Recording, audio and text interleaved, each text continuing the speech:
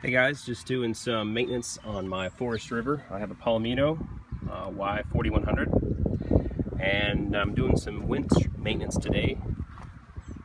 I noticed that my tent trailer, the roof wasn't going up all the way, so I got into the winch assembly housing here to do some investigative work. You guys have the same style winch. This is a simple, easy adjustment that you can make with just an adjustable wrench. And of course the screws that you got to pull out of here. I think that this one is 10 millimeter, so the screws came right out from these pieces here, which hold the assembly on the shroud. So what you've got here is you've got a couple of relays. You've got this one here, which is your travel adjustment. This is when this screw right here inside of this presses that, it stops going down. And this one is the travel one for the height.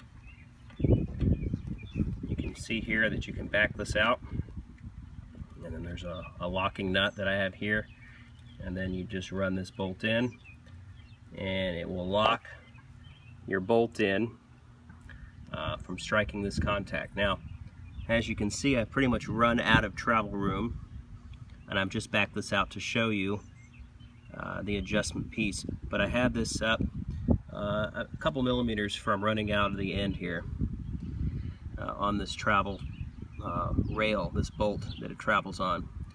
Let me show you what it does here. I'm in the up position now.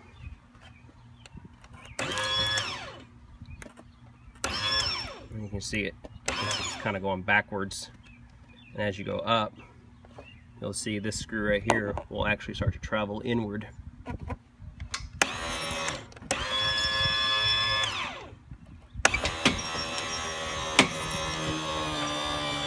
Just like that.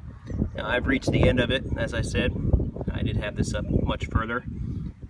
In the event that you've got a small child or a friend or somebody who's not familiar with how high or low your tent trailer can go, you want to make sure that you keep this engaged just so you don't reach the top and break your guide wire, which is this wire right here.